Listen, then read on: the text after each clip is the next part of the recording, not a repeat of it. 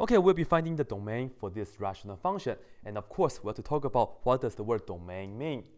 This means we are going to find the set of all the possible x values that we can plug in into the function right here, right?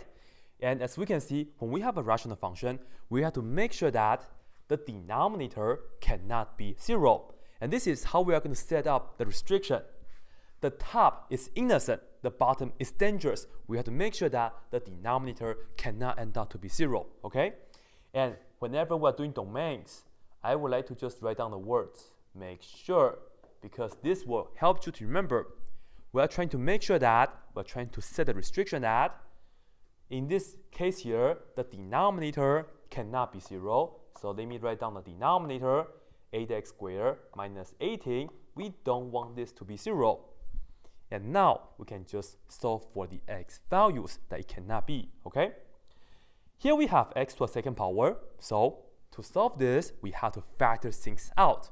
We see that we have an 8 here, and this is 18. First of all, we can factor out a 2, right? This has x squared, but this has no x, so the 2 is the most that we can do. And then you see that the leftovers is going to be, originally we have the 8, but then we factored out the 2, so we have a 4 left. And then the x squared is still the same right here, because we didn't factor out any x.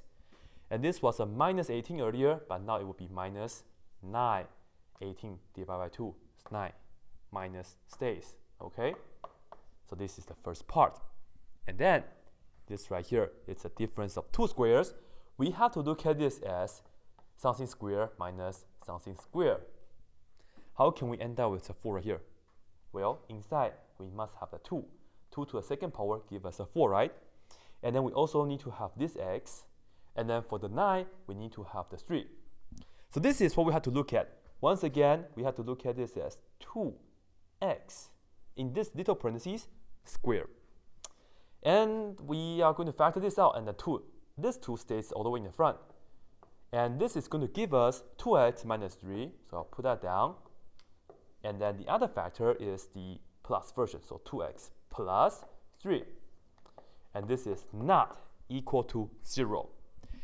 At the end, technically we have 1, 2, 3 factors, but then for the first one, it doesn't have an x. It doesn't matter. We don't have to work out this 2 at all. 2 is of course not equal to 0, right?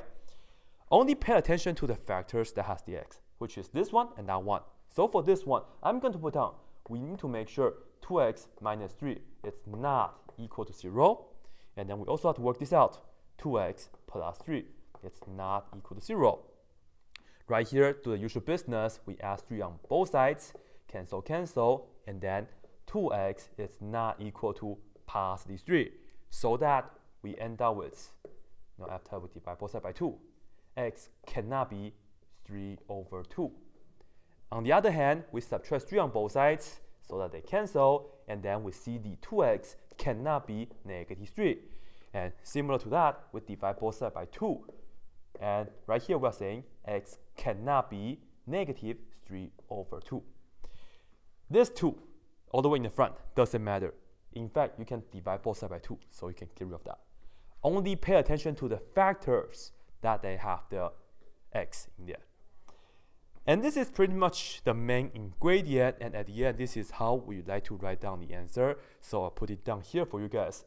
For the domain, keep in mind it is a set, right? So I'll write it down in the set builder notation.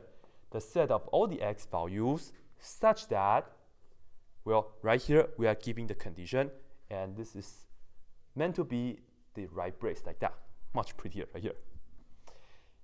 In here is the time that we are going to write down the conditions. X cannot be positive 3 over 2.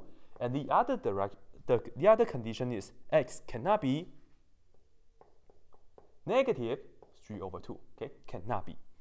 Anything else besides these two numbers are okay. So we are setting the restrictions for this function. And this right here is it.